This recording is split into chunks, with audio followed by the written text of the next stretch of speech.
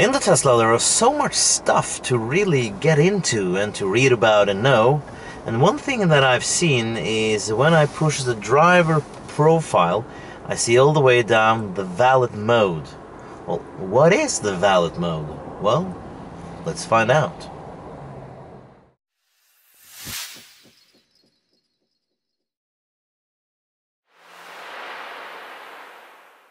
So the first time you press Valet mode, it says create a 4-digit PIN.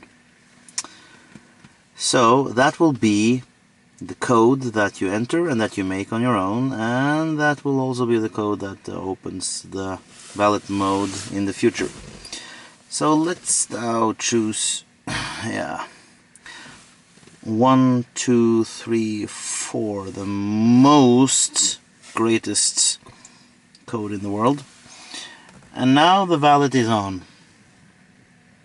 And if we want to take it away, we have to enter our code again to 1, 2, 3, 4 and disable.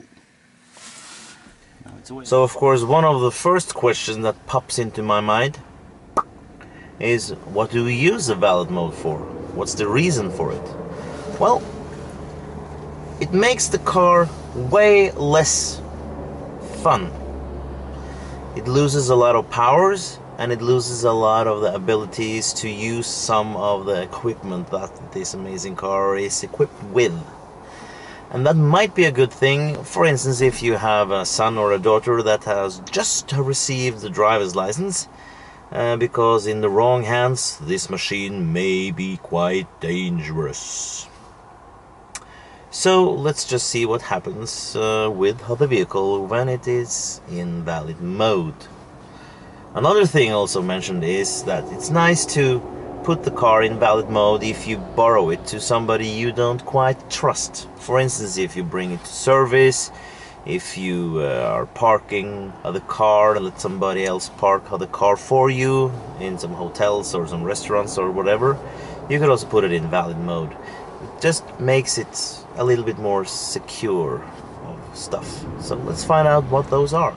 So one of the first things you actually noticed is when you push the brake and start the car, it actually says Valet mode or Valet above the speedometer. When you enter the Valet mode, the power of the car gets quite reduced. So as you see now, you can only push the car up to 120 kilowatts. And that makes a very big difference, actually. There are also a lot of stuff that you cannot do anymore. For instance, you cannot push the T anymore. So you cannot find out the VIN number of your car. That's okay. Another thing is in the settings. One nice thing actually that is quite nice is that you cannot turn off the remote access. So you can always know where your car is by your phone, because the person that is sitting in the car cannot turn the remote access off. That's a nice thing. Actually, there are 2 things here that have been missing. Now there are 7, and the 2 that is missing is the home link and the driver profiles. So also the home link doesn't work. Another thing that doesn't work is that you cannot push places, so you cannot use the car now to find your home, for instance. So nobody can take your car, find your home and open your garage door with the home link button. It doesn't work. The glove compartment does not open at all. It's completely locked. Another room that is also locked is the frunk. See, it's not there anymore. I can push here, but nothing happens. Another thing also is that you cannot reset the car software. That's impossible now. And that's also okay.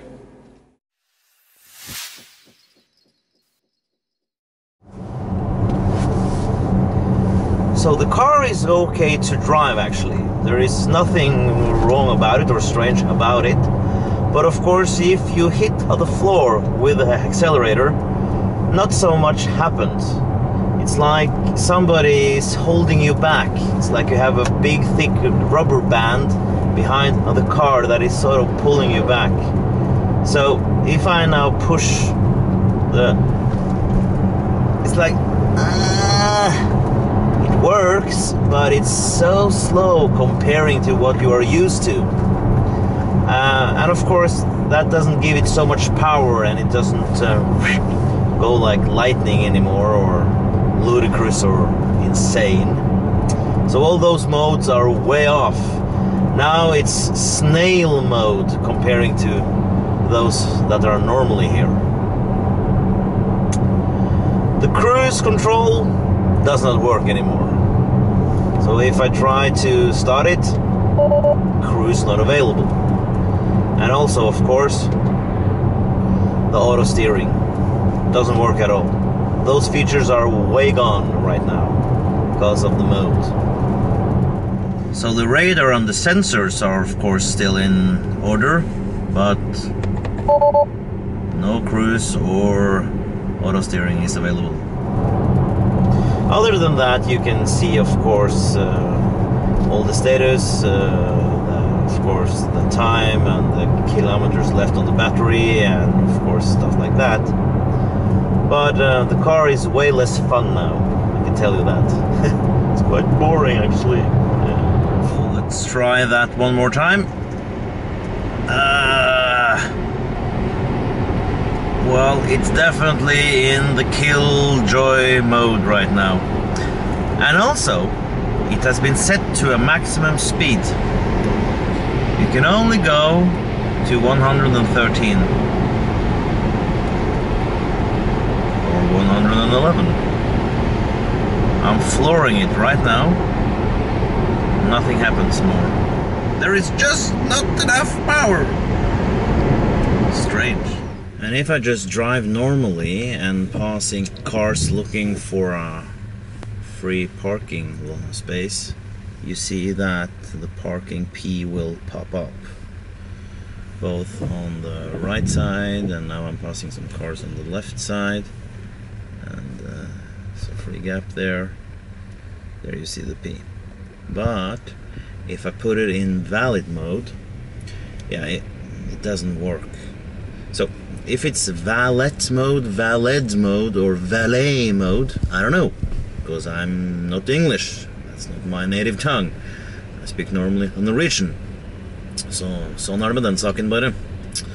But anyway, it doesn't work, the auto park in valid or valid mode.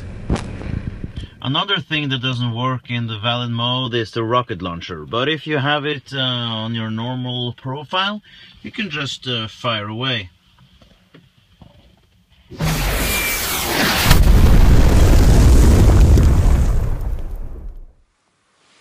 Now, a nice thing about also the valid mode is that you can activate it from your phone.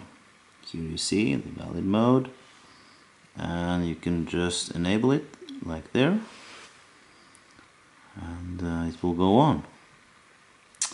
And if you want to take away it again, you just press disable and it's back at its normal. Now, as you see, the car must be in park to enable or disable the valid mode. It cannot be done while the car is driving. So if somebody is stealing your car and they have already put it in drive, you cannot put it in valid mode. Now, if you are in the car and you want to disable the valid mode and you have forgotten the great 1, 2, 3, 4 code, then you can clear your pin here. You can only do it from your phone or from your computer, not in the car. So that's it, the valid mode. If you need it, I don't know, maybe some will use it in some situations. Maybe it will help you on your consumption of the power. I don't know, you have to ask somebody else that knows more about this, for instance Björn. Yeah, that's it for now, folks. And if you like this kind of vehicle and want to be a part of the future that is already here, just order one. Use my link if you want to, and get some money off. Bye bye.